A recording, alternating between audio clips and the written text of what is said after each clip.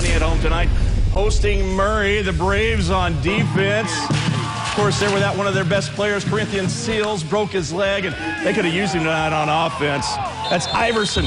King recovers right there for Union County, turning the ball over next, trying to get some offense going.